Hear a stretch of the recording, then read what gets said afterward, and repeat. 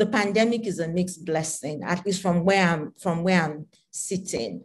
It really has opened up fault lines in our communities, and it's really magnified the deep-seated issues that we have with regards to how we address problems in across the African continent. And so this has further emphasized the need for us to shift our thinking and apply systems thinking in order to have transformational impact on the continent. In the time of Ebola, we saw this happening as well.